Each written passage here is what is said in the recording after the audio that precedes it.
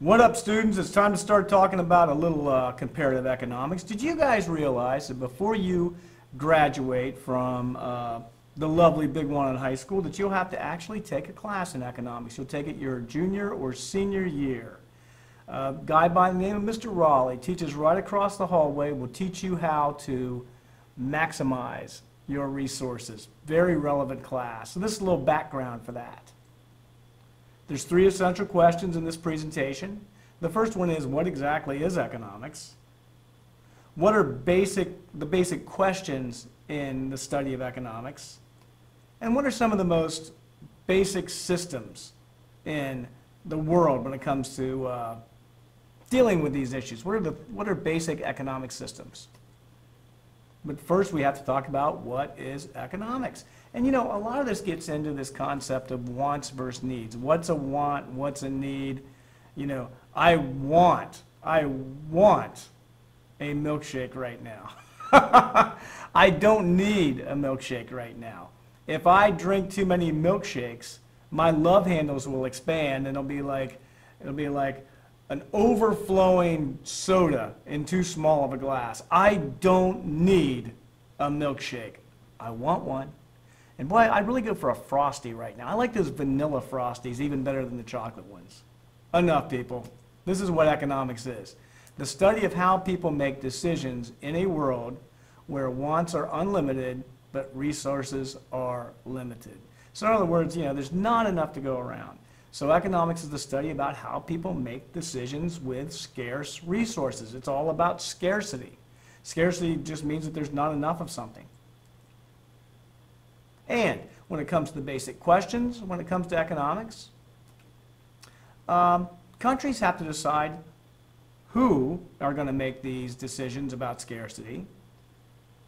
You know, what a country is going to produce, what they're going to put their energy towards producing or acquiring, and how they're going to do it. So the what, the who, what, and how are the basic questions in economics. And there's some basic economic systems. In other words, there's some basic ways that societies have decided to answer these questions. Now, the first one we're going to deal with is this concept of traditional. Now, this is an odd image to have on an economics lecture. It's from ancient Egypt. And this dude is obviously plowing some field with some hieroglyphics in the background. And his little, like, I don't know, kilt or something looks a little white for farm work. I think it'd be dirtier. But here's the thing, man. Traditional economic systems are old systems or antiquated systems or basic systems or fundamental systems. You can see them throughout history. An economic system where tradition and custom govern economic decisions. Economic activities are usually centered toward family, tribe, or ethnic group. So tradition just means the way things have always been done. And generally what you see in these societies is most people are focused on agriculture. And I'm not talking about large farms like we have here in Delaware County. I'm talking about small plots of land, and most of what you produce you probably have to turn over to some rich landlord. So, you know, the way that they answer those questions are based on tradition, and you know, what they produce are primarily agricultural products, and the way they produce them is the way they've always been done. You might think of a third world country. A poor country in Africa would be a traditional economic system. Now, does anybody recognize this symbol here? This is the hammer and sickle. The hammer and sickle is the traditional symbol of communism. And another word for communism is a command system. The government or other central authority makes all the economic decisions, and individuals have little, if any, influence over those decisions. Everything is owned by the government. There's no concept of private property. People in command systems look at competition and believe that it brings out the worst in human behavior. And there's reason to point to that. I mean, think about the way parents act at youth sporting events. And, you know, decisions are made, this is important, decisions are made to try to satisfy people's basic needs, not wants. There's not an emphasis on luxury items or consumer demand. It's what do people need to survive, and they're going to try to take care of everybody's basic needs. If you go to a communist country, you're not going to see homeless people like you saw last year when you visited Washington, D.C. Everybody will have a job, and these countries are generally very strict, and guess what? There's very few of them in the world today. I'm going to quiz you right now. How many countries classify themselves as communist today? There's only 4. What do you think? We'll be like the question on, what's that show? Oh, CNN Student News. Beep, boop, beep, boop, beep, boop. Here they are. You got China, you got Cuba, you got Vietnam, and you have North Korea. Those are the only 4 command countries left, and most of them are not even pure communism anymore. China certainly isn't. Vietnam certainly isn't. Cuba and North Korea are still hanging on, but Cuba's not going to be that way for long, particularly if it starts interacting with the United States. Okay, the next is a market system.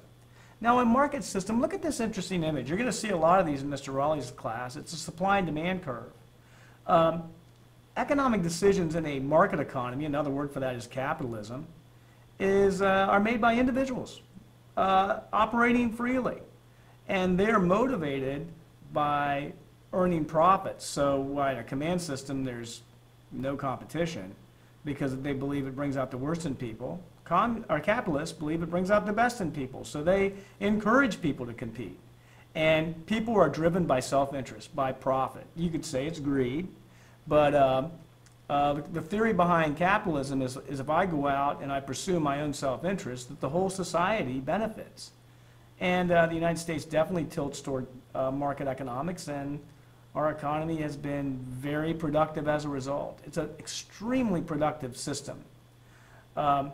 And what they produce in a market economy is whatever the consumer wants, what the consumer demands, and there is no control from the government. People operate freely. If I sense that you want an iPod, an iPhone 7, I'll go out and make it. That's the whole concept. Private property, competition, make whatever the consumer wants. But in reality, every system in the world, including China's economic system and America's economic system, is a mixed bag. So it's like a mixed economic system. I mean, here's a good example. You guys go to work at McDonald's next year. There's such a thing called a minimum wage. If we lived in pure capitalism, there'd be no such thing as a minimum wage. The government would never dictate to companies how much they can pay their workers. In China, there are lots of people who have private property and who are very competitive. China is an extremely competitive place. So China is command in name only. It's a mixed economic system. And the United States is a market system.